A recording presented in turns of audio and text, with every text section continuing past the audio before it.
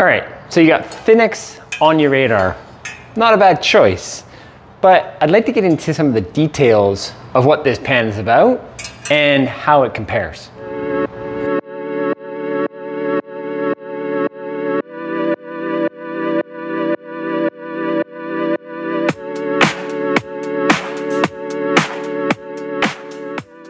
First off, there's a lot going on in this pan, and I'm a bit of a purist, so I don't know if a lot of that's going on in this pan really needs to be going on in this pan. So for instance, they have a hexagonal design, which looks cool.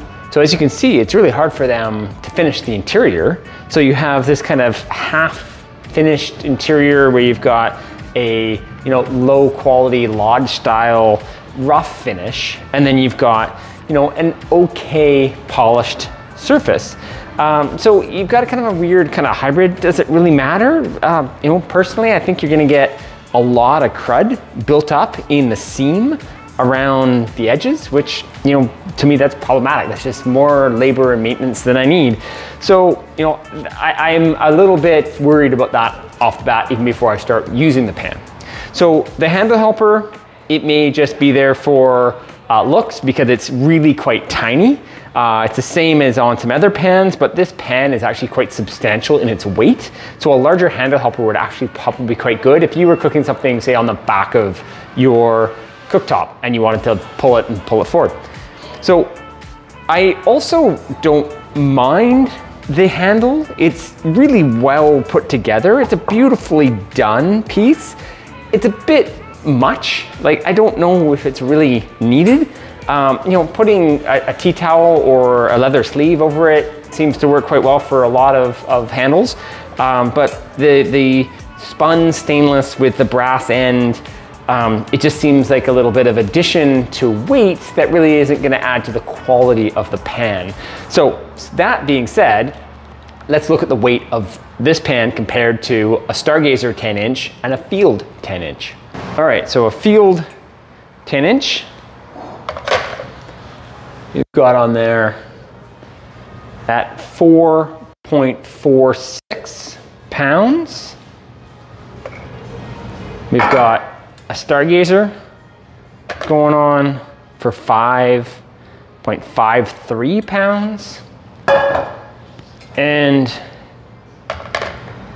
you've got the Finex at 6.21 pounds. So considerably heavier than the Field for sure. But it'd be interesting to know, if I were to cut the handle off and weigh it separately, how much of this is actually in the handle. Okay, so we've got some comparisons here. We've got the Finex, we've got the Stargazer, and we have the Field. So when you compare them head to head, you've got a similar cooking surface. The hexagonal definitely makes it a little bit smaller overall. I find that the volume on the Stargazer is very generous. We've got a nice depth to it, and overall the volume while you're using it practically seems really great. Where these two pans, just visually, this guy looks smaller. So what I'm gonna do is do a liquid volume weight, and we'll see actually which one is actually gonna hold more volume. Because when we compare it to the Field, it is a little bit more comparable looking, but again, you've got the hexagonal shape that's going to lose a little bit of that capacity. But let's get some liquid in there and see who holds the most. Okay, so water test. We've got 2.5 liters of water here. So going into the Field, 1 liter.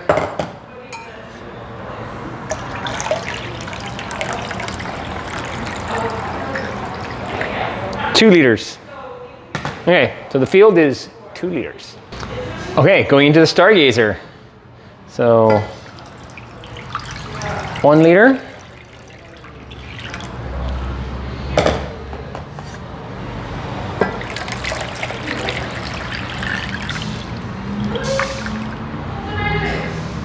Hmm.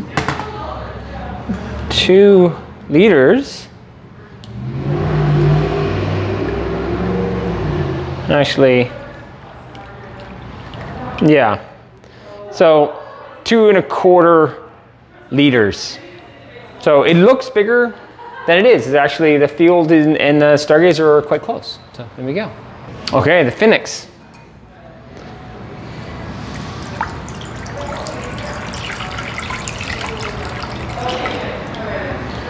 One liter.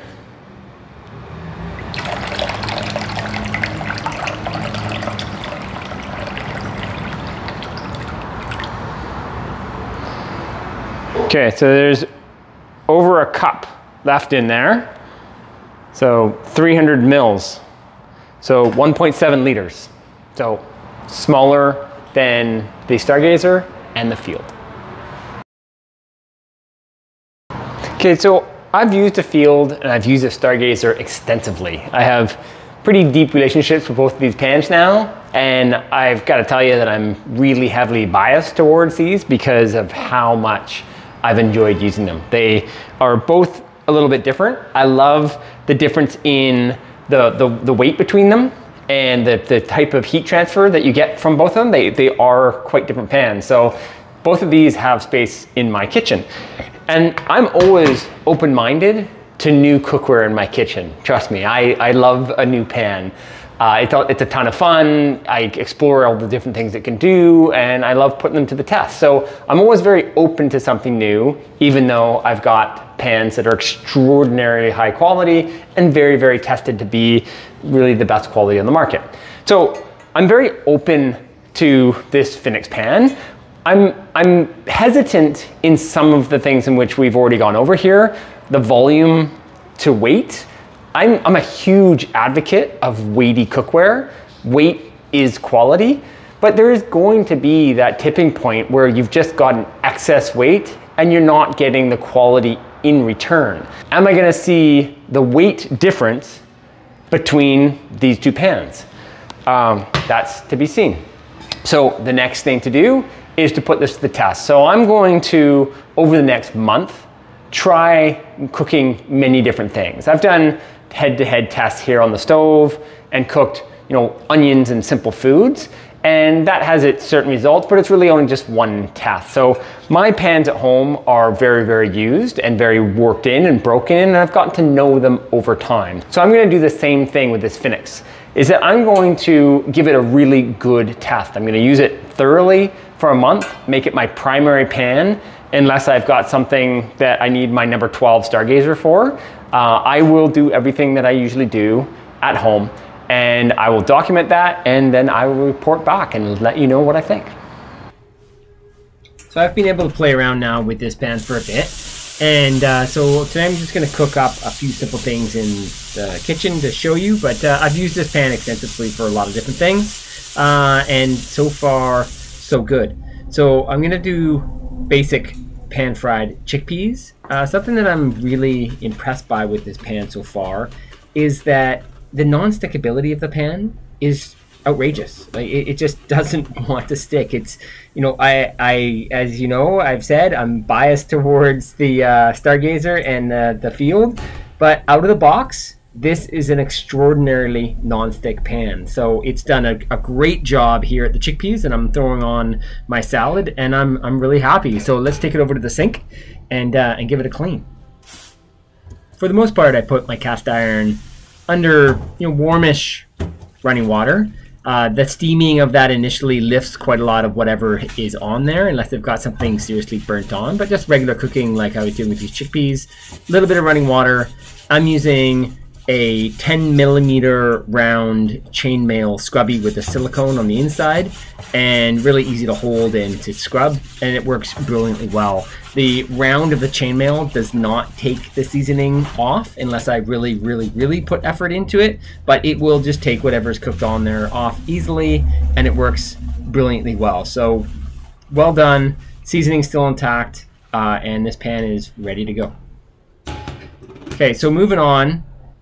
Little bit of grapeseed oil. I always start cooking with grapeseed oil. Once in a while it will finish with olive oil, but I start with grapeseed oil. And I'm going to just pan fry some potatoes. My intention here is to end up in the oven, but my starting desire is to see if I can get some browning and some color from the stovetop. I don't know if it really matters or not. Really, if I'm doing this normally, I just put them straight into the oven, but I just really wanted to put some pressure on the pan. So I'm dropping them here into the oven, and I'm gonna finish them off. So they've been in for maybe a good hour or so, and looking really, really, really nice. Another thing that I find is just absolutely awesome with this pan, like I said before, the non-stickability. So they've been roasting away here, getting really nice color, and just no sticking whatsoever. So I'm starting to get quite impressed with this pan. So moving into just doing some straight onions, I find brining onions is something that every pan should do well. So just absolutely basic onions with some salt and some garlic. And I find, absolutely, it browns the onions just perfectly, cooks through really, really, really nicely. I usually add quite a bit of water to my onions as I go. I found I used a lot less water because the pan surface wasn't getting so searingly hot. The evenness and the consistency to the heat coming through at a medium heat was just so good. So it browned really nicely without starting to dry and burn. So I was really, really impressed on how well it cooked. The caveat to that is that all of these things are taking much longer than I would on a bit of a lighter pan. The weight is advantageous to the end result, but the time it takes to get there is pretty intense. So I'm absorbing quite a lot of time in just kind of making a simple meal. So keep that in mind from medium heat cooking. So I've done my onions. I'm going to quickly just go over to the sink, give it a quick rinse, and just show you how simple it is to maintain a piece like this.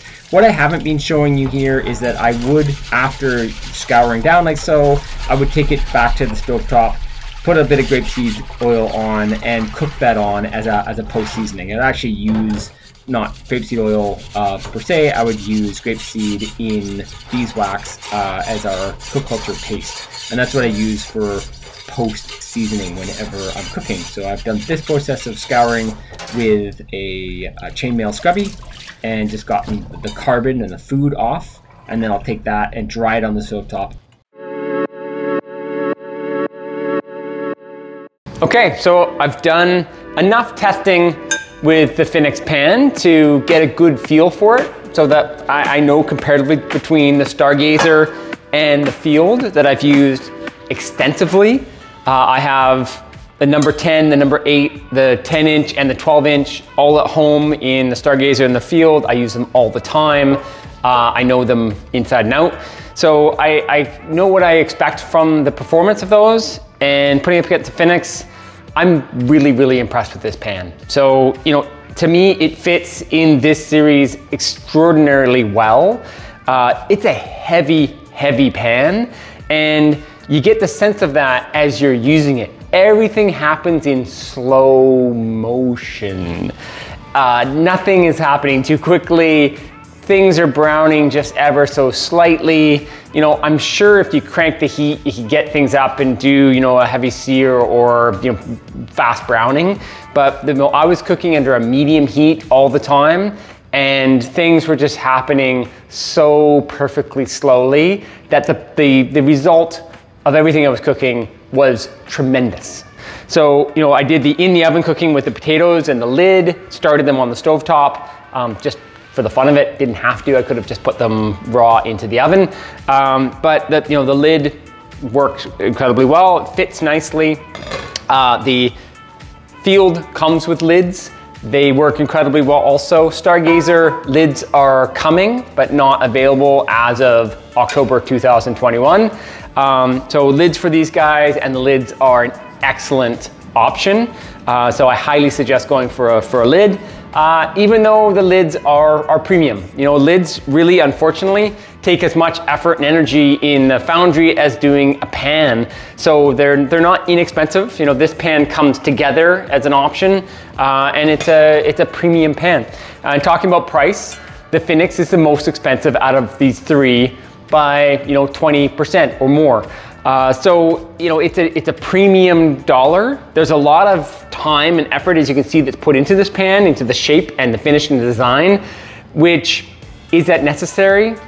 I don't really think so. You know, this octagonal shape didn't benefit me at all when I was cooking in any way. This is actually a smaller pan as we looked at the beginning of this video. So, you know, the 10 here is a little bit limiting. I would go larger and then you're into even a higher expense just to compare to a number 8 or the 10-inch in the Stargazer. So, you know, when it comes to the pricing and what you get for your money, that's where it gets a little bit hard to justify. You know, I don't love that price. However, if price just is not a consideration at all, this is a really, really nice pan. I enjoy it. The way in which it cooked was beautiful. I did enjoy the coolness to the handle at grab, because I just kind of got it. However, in this pan, this is kind of a shorter handle, like all cast iron, except for maybe the Stargazer has a wonderfully long handle. But the lower part of the handle and also the end, the brass knob, both got quite hot over time. So when I grabbed it, I had to be really careful where I grabbed it. If I went too far back or too far forward, I was burning myself quickly after about 10 minutes on the stovetop.